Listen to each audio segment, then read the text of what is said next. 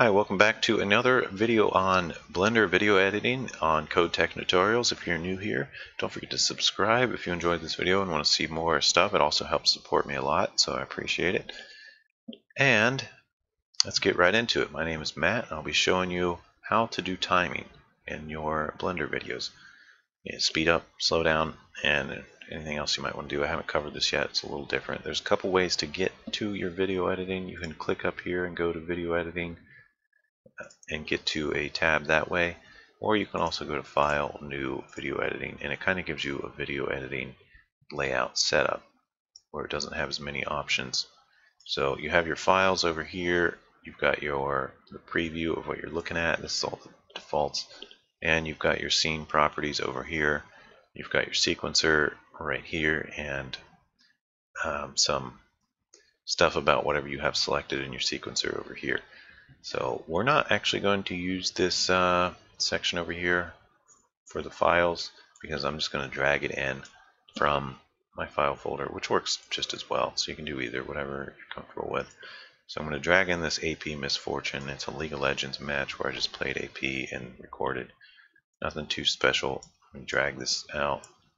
And let's just say, okay, this is a really long video. It's like 20 minutes or something.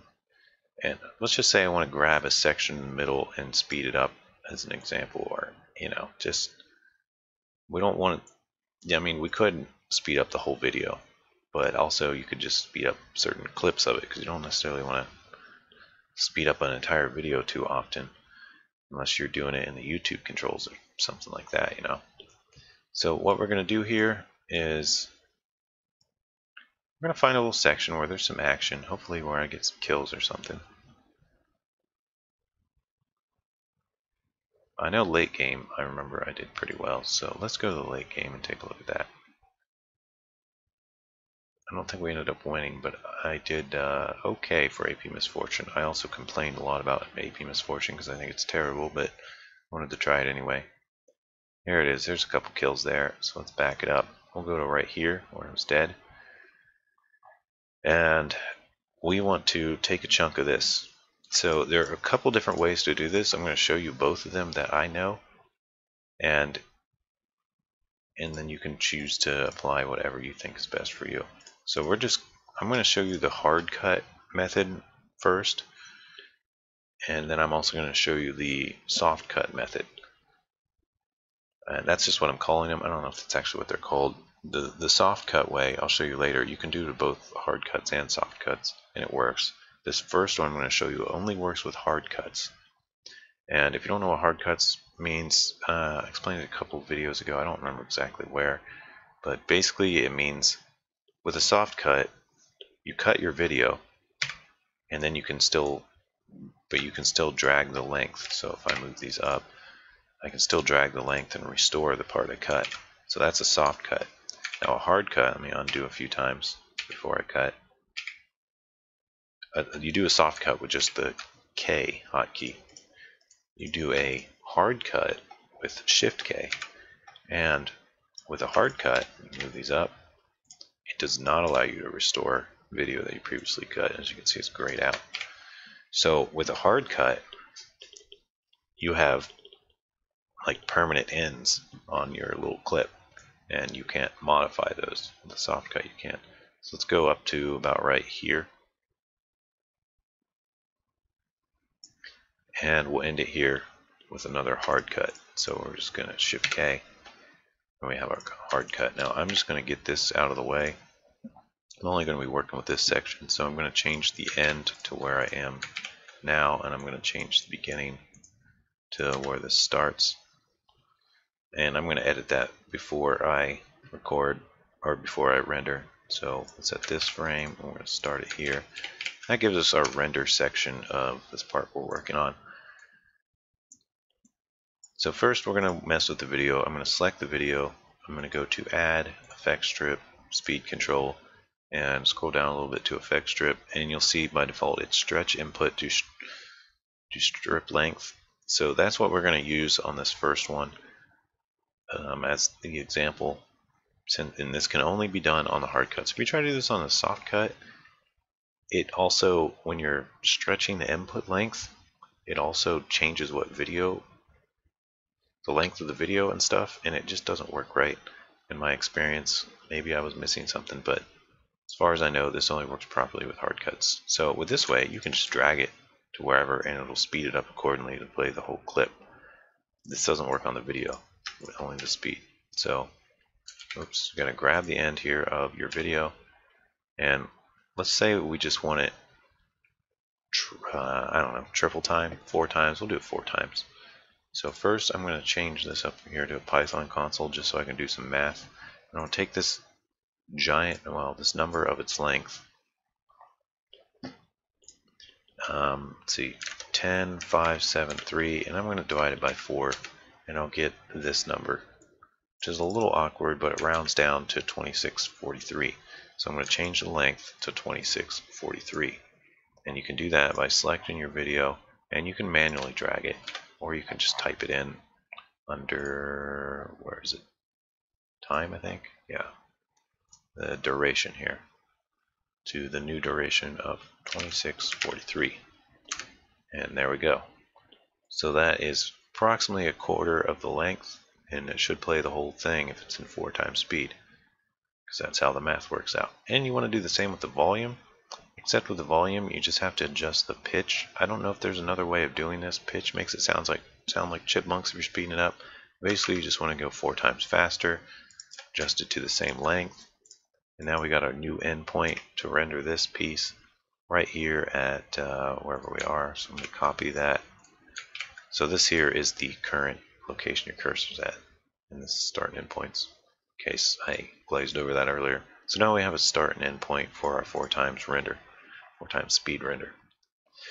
Let's set up our render properties. Let's bring the quality down to 25% so it renders quickly, and we will change our output to our rendered folder. I don't want to go into my documents, and I don't want a bunch of PNGs. I want an FFmpeg video, and under encoding I want to make sure I get the audio to AAC, and that should take care of all the stuff we needed to render properly. Let's go ahead and render animation with Control F12, or you can go up here, and it should fly through it and get our thing, and we'll watch it afterwards.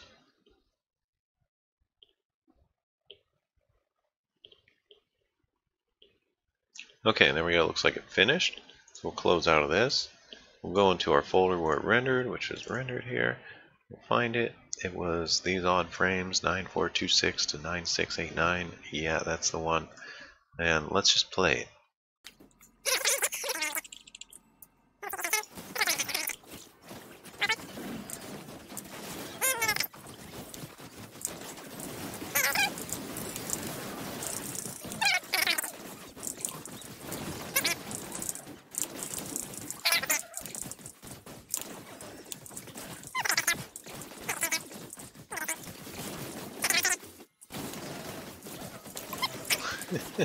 Okay, this perfect. So yeah, that was 4 times speed up, and as you can see, I was all chipmunk, but the timing seemed to align. Yeah, and of course it was blurry because I put it at 25%. If I did a final render at 100%, it would look a lot better, but it would take a lot longer. So that was just an example. That's the example of how to do it with the stretch to input length, and that one's just more modular. If you don't care about sound, it's a way easier because you can just be like, I want this section to be this long, and that's that, and it'll fly through it at that speed. So that's kind of nice. So let's move on to a different section. I'll show you something else. Let me go down here, just different section of the video. I don't even know what this is, and I'm going to show you the soft cut way. So I'm just going to do a K right here. I'm also going to change the starting point to this here, and let's go. I'm not going to go as long as last time. Is this just a random section where I'm dead? It is. Oh god, that's terrible. And I'm going to put the second point around here.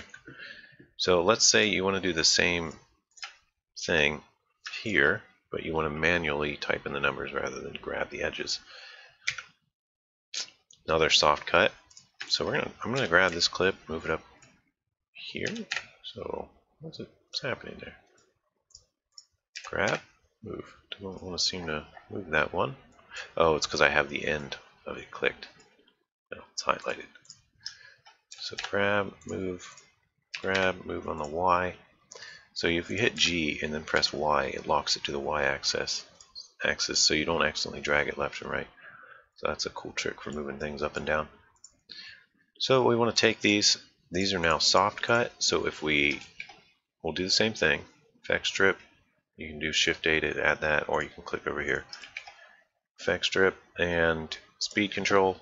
But now, since it's a soft cut, if you try to use the stretch input to strip length, it also adjusts what of the strip is showing, and it doesn't, I don't know, it doesn't seem to work as you would think. It doesn't, like this with the old method would create a slowdown, but now I'm just extending the video and keeping it at the same speed, and it's just like, alright, so that didn't work.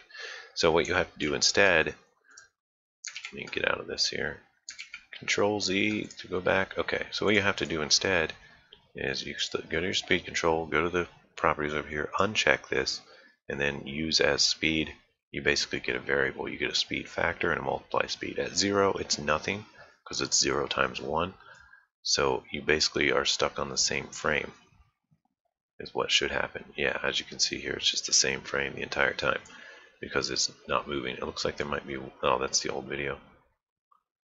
So you can freeze frame it by doing this to a single frame.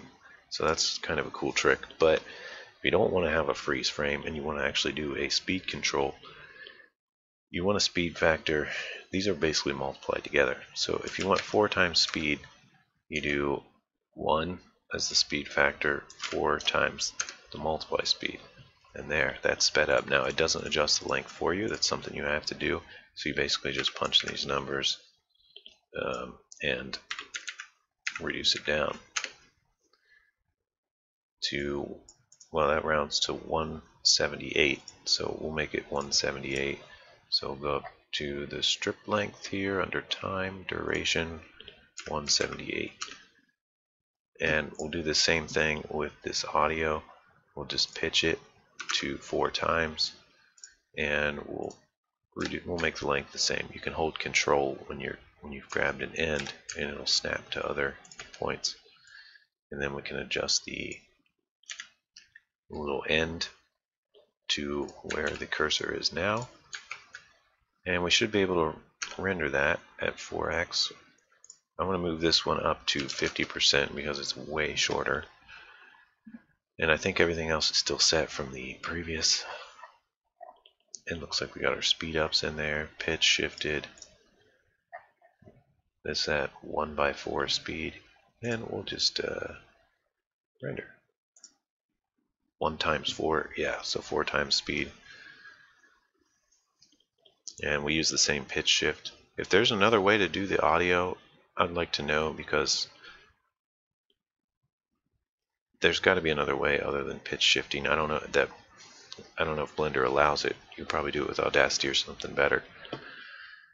But yeah, the chipmunk effect or the slow roll, it's the only way you seem to be to adjust the audio. So you might have to do that in another program if you want something else special. Okay, let's see what we got here. The render finished. That was this one here. Double click it. And you see we got that 4 times speed up. It was a very quick video that time. But in effect, we did just the same. So yeah, that's how you can speed up sections of your video. Hope you enjoyed this video on how to do the speed controls in Blender for your videos. So hope this helped. Leave a like if it did. Leave me comments below, and I'll catch you guys in the next video. Take it easy.